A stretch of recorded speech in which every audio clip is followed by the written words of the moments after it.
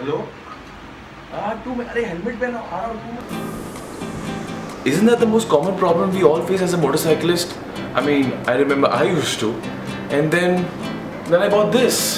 This is a LS2 FF310, I believe the model number. It is a Bluetooth helmet. It's heavy, but it's very nice, and I'm using it from past 2 years, and I'm very happy about it. There's only one problem. You really can't switch the Bluetooth device because it is inbuilt, and if you want to switch the Bluetooth device, you have to buy another Bluetooth device, which is like really expensive. Okay.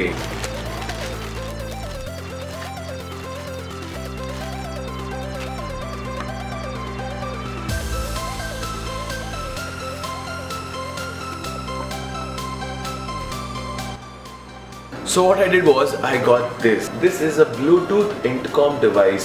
Yeah, it doesn't have a fancy name, it's just a Bluetooth intercom device. I mean, I didn't want to spend lots of money on other branded Bluetooth intercom devices because they're very expensive, and I know that I'm going to use it to make phone calls and just to listen music, that too sometimes, rarely. And this cost around $45, which is approximately 3,000 or 3,200 Indian rupees, which is like very cheap. So this is how the box looks. I'll just zoom it out for you guys.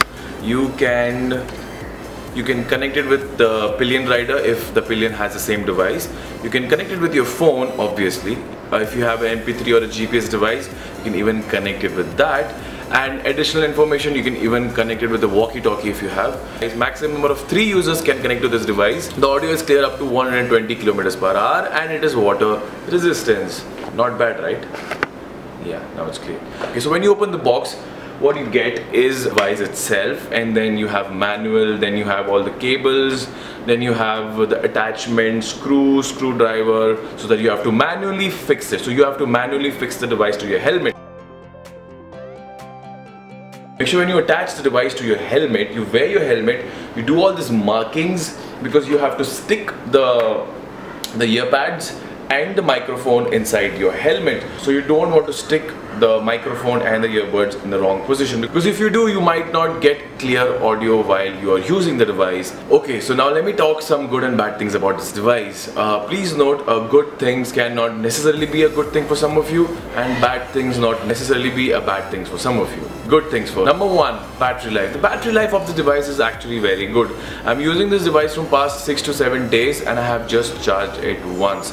I'm not doing a very heavy use. I'm just using it normally while I'm traveling for my work. So you can say on an average I'm using it for 2 hours a day, connected 2 hours a day. If you're not a heavy user, you can easily use this device for around 6 to 7 days, which is not bad. Same thing with my LS2 helmet. I remember my LS2 helmet, I used it while coming back from Delhi. I remember I was using my LS2 from Delhi to Mumbai, and it was the moment I entered Mumbai, the battery died. So it was roughly working around 20 hours completely connected. Second thing, the clarity of your voice when you're talking on the phone is very clear. I have to say that it is much more clearer than my LS2 Bluetooth device, because upon making phone calls, I was asking my receiver that how is my audio, how is my voice. Everyone said that my voice was very clear. And the third thing is that the functionality is very nice. I mean, look, it's very simple. This is the power switch.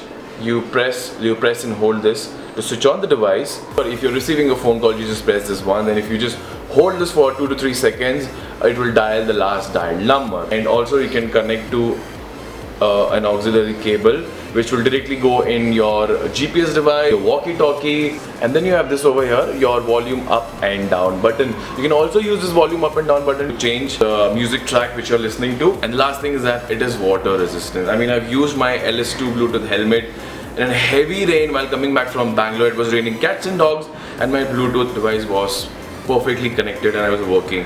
I haven't used this device in rain. Maybe when it starts raining, I will use this device and I'll give you another feedback. Okay, now let me talk about something bad. The size of this device. Look, the thing is that it is really big. It looks cool for some, but for me, I don't like this bulgy thing coming out of my left side of my helmet, because if you'll see my LS2 helmet, I mean, you can't even make out that you have a Bluetooth, you know, because it's so camouflaged, you can say that. I'm just digging for something wrong. And the second thing is that, can you see this? This is coming out from here. So when you place your helmet on the ground or any floor, you can see that this will be in contact with the floor. So this might damage your device, or maybe you can attach the device in some other way where it will not be in contact with the ground. Correct? The last thing is that it can only connect to 3 devices. I mean, it would have been better if I can connect this device to at least 4 people. I mean, I'll say it again, I'm just digging out for problems. This is not actually a problem. For $45, what do you expect? So this device is a must-have for all of you guys if you wish to have a Bluetooth device on your helmet. Please note that I don't listen to a lot of music while riding a motorcycle. I think that's about it, guys. Thank you for watching my video. This was actually just a review video because most of you wanted me to make a video about Bluetooth intercom device. So don't forget to log into gearbest.com. The link will be in the description box below, gearbest.com. If you have any questions regarding this device, please do let me know. And as always, thank you for watching my video, guys. Shukran, alvida, ma salama, take care, and do whatever you want, my lovely friends. Bye bye.